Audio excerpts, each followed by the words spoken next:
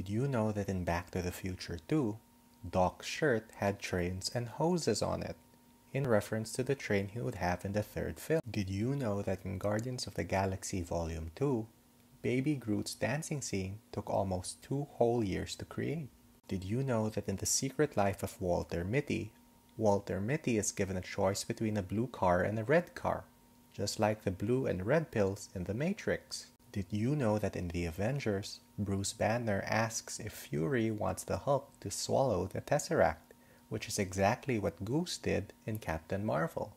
Did you know that in Harry Potter and the Half-Blood Prince, the fire in the cave split apart even before Dumbledore finished speaking his spell, because even the fire feared Dumbledore?